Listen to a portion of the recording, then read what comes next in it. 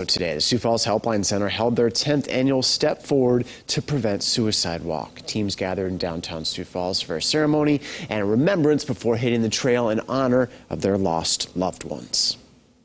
Just to help get through the process that we're going through as a family and as a community with so many losses from suicide.